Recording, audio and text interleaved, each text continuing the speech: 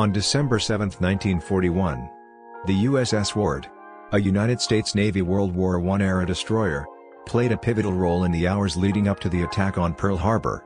At about 6:37 a.m., the Ward detected a Japanese mini-submarine attempting to infiltrate the harbor, and fired the first American shots of World War II, sinking the sub and its crew before they could find a target. Skepticism over the incident would be put to rest in 2002, when a team from the University of Hawaii found the sunken sub on the seafloor 5 miles outside of the entrance to Pearl Harbor, with a perfect, round hole from the Ward's gunfire in the starboard side of the sub's conning tower, thus indicating that the Ward's crew had indeed been deadly accurate that December morning.